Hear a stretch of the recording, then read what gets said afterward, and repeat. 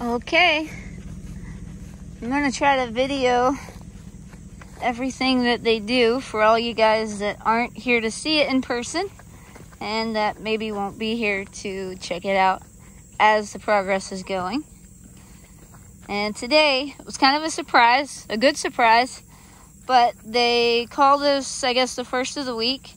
They called Timber and said that they would be here on Friday to start the foundation. And these days, I don't get too excited about that until they actually show up. These days, it seems like everything's on a little bit of a delay. But we got lucky, and they actually showed up today, which is Friday. And they got here about 7:30 in the morning and went straight to work. I mean, they were a fast little crew. They had this done, I don't know, just shortly, actually right around lunchtime. They got here about 7:30, worked till lunch, and left us this.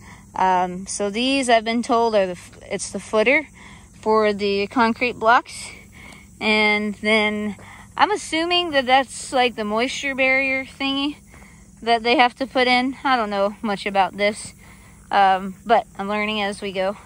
So I think that's already in, and then that pipe, honestly, I don't know what that's for, but it'll serve a purpose.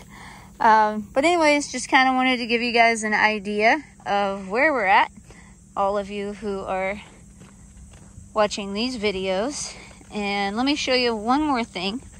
And this is where I was slightly confused, but it's actually better. I like this way better.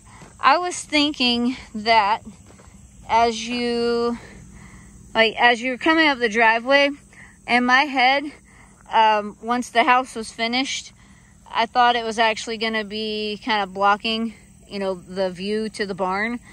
But the neat thing is, and again, Timber had this all planned out. In my head, I had pictured it wrong.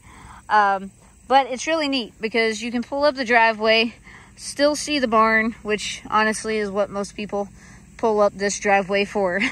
Half of the people probably won't even notice the house. They're going to the barn, which is a good thing.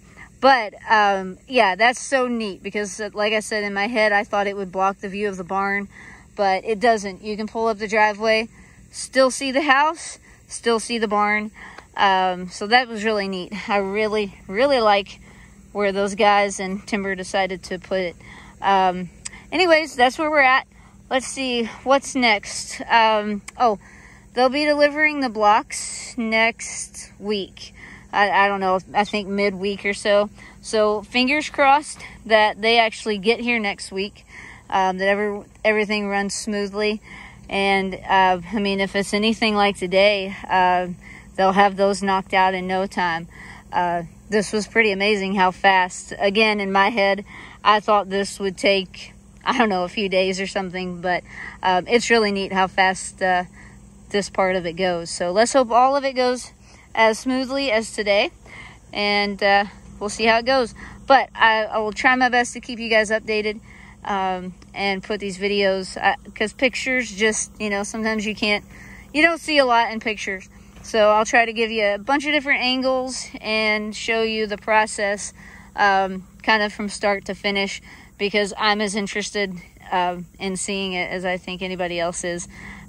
This is my first rodeo with something like this, so it'll be fun.